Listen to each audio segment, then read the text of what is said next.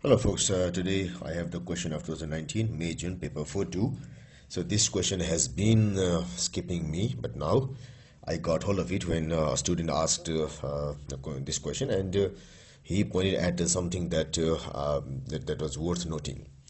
So it is concerned with, so there are a lot of chapters involved here. It's about electric field, it's about gravitation, and it's even about the chapter of forces, moments actually, torques from AS.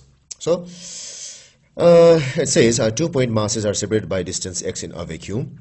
So an expression for the force F between the two masses m and m. State the name of any other symbols used. So there's simply the gravitational force. So it is equal to F is equal to G. The masses are large m and small m, so it should be m by x square or r square. So where r equal to distance between, so let us say separation between them. Actually, it is the separation between those masses, those point masses, and then g is the universal gravitational constant, whose value is equal to 6.67 into 10 to the power minus 11 Newton meter square per kg square. Now the main problem is a small sphere S is attached to one end of a rod as shown in figure 1. So the rod, yes, so we have a thread here. The rod hangs from a vertical thread and is horizontal, so it means that the moment here and here equal, so it is somewhat like a CG of the whole system. The distance from the center of the sphere S to the thread is 8.0 cm given here. A larger sphere is brought near this thing, near the sphere S as shown. So because of that thing, now what happens is this sphere is pulling this whole thing such that it goes like this. This whole thing goes like this. So while it goes like this thread now becomes somewhat like this. So like this here, and it is still horizontal initially horizontal, and later what happens is initially the position was like this, and because of something here, due to this sphere, it goes like this. Initially it stays like this, so this becomes somewhat like this, and then it again becomes somewhat like this. So initial position here, and this thread like this, so this thread becomes somewhat like this. It goes like this. So like this. So you can visualize the situation, I suppose. So now there is a force of attraction between spheres S and L. So this says is there's a force of attraction between the spheres S and L. That's why the thread has been carried upward, causing sphere S to move through a distance of 1.2 millimeter.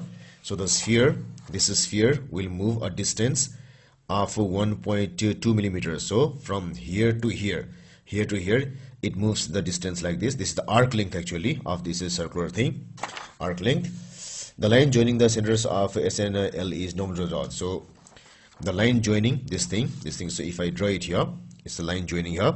So this line is normal to the rod. It is 90 degrees here, 90 degrees here. So now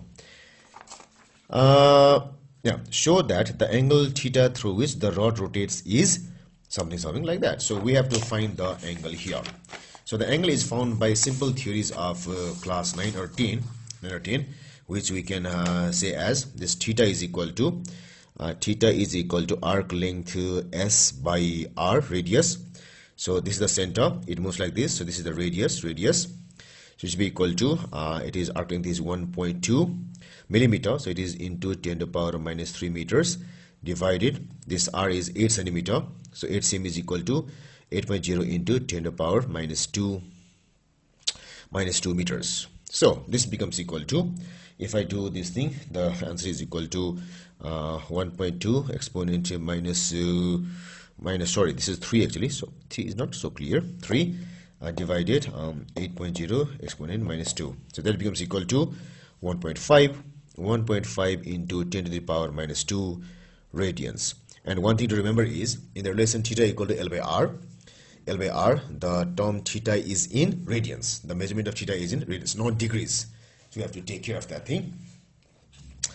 Now, the rotation of the rod, so when the rod moves like this, causes the thread to twist. So that means the thread will be twisted. So what happens is, So when it moves like this, the thread twists. So there's some sort of twisting in the thread there. In the thread, the torque T in Newton meter required to twist the thread through angle beta, any angle beta in radians given by this. So the torque in the thread is given by this formula. It's a ready-made formula.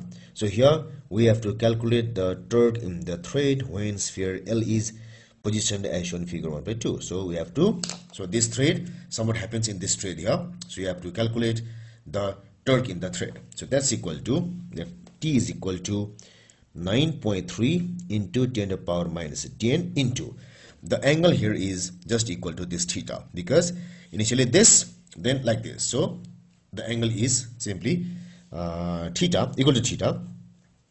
So that theta is equal to, into theta, let's do it. So it is 9.3 into 10 to the power minus 10 into theta is 1.5 into 10 to the power minus 2. That becomes equal to, so when I do this, so 1.5 exponent minus 2 into 9.3 exponent minus 10. So that becomes equal to 1.395 into 10 to the power minus 11. So if I want to write in 2SF, as many of you might demand, it will be equal to 1.4 into 10 to the power minus 11 Newton meter. So answer is 1.4 into 10 to the power minus 11 Newton meter. Now the distance between the centers of S and this is S and this is L is 6.0 centimeter. That's equal to 0.060 meters. The mass of sphere S is a small mass here, 7.5 grams. Gram is 0.0075 kg, and the mass of sphere L is 1.3 kg, here. By equating the torque in something, torque in this thing, to the moment about the thread produced by the gravitational attraction between the spheres, that means these two spheres attract each other gravitationally, and this thing will pull this thing in upward direction. So this is the force of gravity here, force of gravity, and this thing produces a torque here. This thing produces a torque here. It tries to move this thing in anti-clockwise manner. So by equating this torque with this torque, we have to calculate a value for the gravitational constant. So what we have to do is, so this torque, this 1.4 into 10 to the power minus 11 is equal to the torque, the upward torque or the anti-clockwise torque produced by the force of gravity. So it's equal to Fg into the perpendicular distance. So this is the line of action of this force, and this is the perpendicular distance, and this distance is equal to 8 centimeter, which is equal to 0.080 meters. So into 0.080 meters, and that's equal to gmm by r square into 0.080. That's equal to, g is to be found, this m, large m, is equal to mass of the large sphere L. So the mass is given here. L is 1.3, so into 1.3 into small mass is this 0.0075 whole divided, r is the distance between these things, so it's equal to 6 centimeter, that is 0.060 meters. So it is 0.060 meters squared into 0.080. So this gives us, therefore G is equal to 1.4 into 0.060 squared whole divided, so this goes here, 1.3 into 0.0075 into 0.080.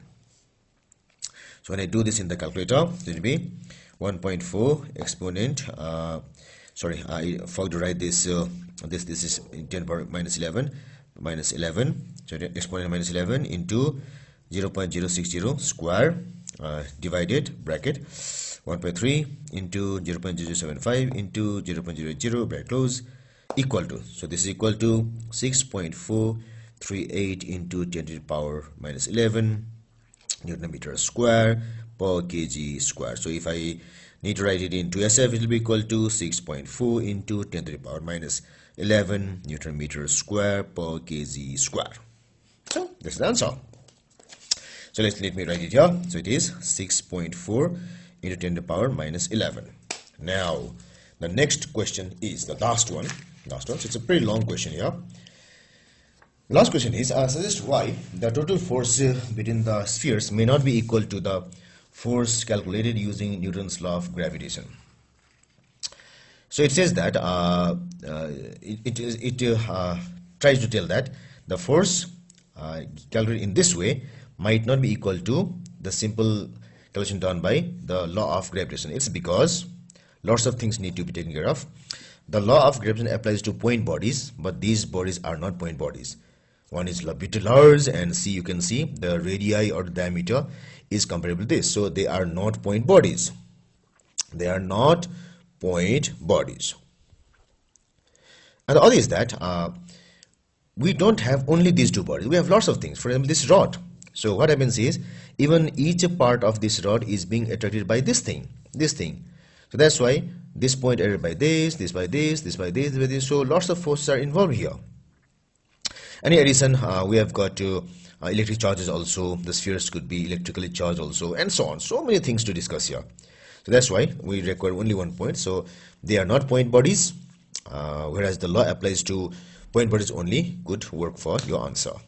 So that's the total solution to the question.